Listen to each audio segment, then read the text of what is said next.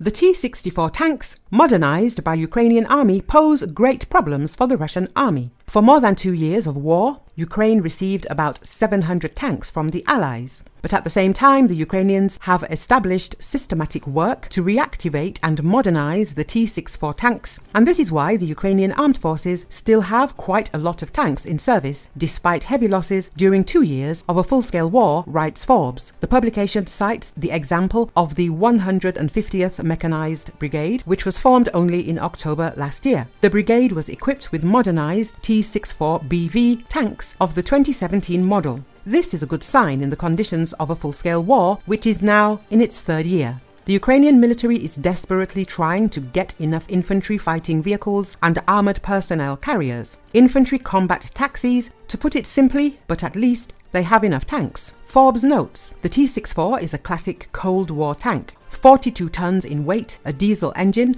hundreds of millimeters of armor, 3 crew members and a 125mm gun with an automatic loader. The Malyshev plant in Kharkiv produced new T-64s between 1963 and 1987. With the collapse of the USSR, Ukraine inherited about 3,000 of these tanks. Over the years of independence, the Malyshev plant has modernized about 1,000 T-64s for constant use by the troops. What happened to the rest is still a matter of speculation, and at the same time is a probable explanation for why the Ukrainian armed forces do not run out of tanks in the 3rd year of a full-scale war, and new brigades are equipped with fresh T-64BVs. As Forbes notes, with the onset of hybrid aggression in 2014, Ukraine began removing old T-64s from warehouses across the country, a process that will almost certainly accelerate significantly in 2022. The Malyshev plant suffered serious damage in the first weeks of the war, but Ukrainian industry adapted, scattering existing industrial equipment and creating new workshops in less vulnerable cities. At the same time, Kyiv signed agreements for the repair and modernization of the T-64 at facilities in Poland and the Czech Republic.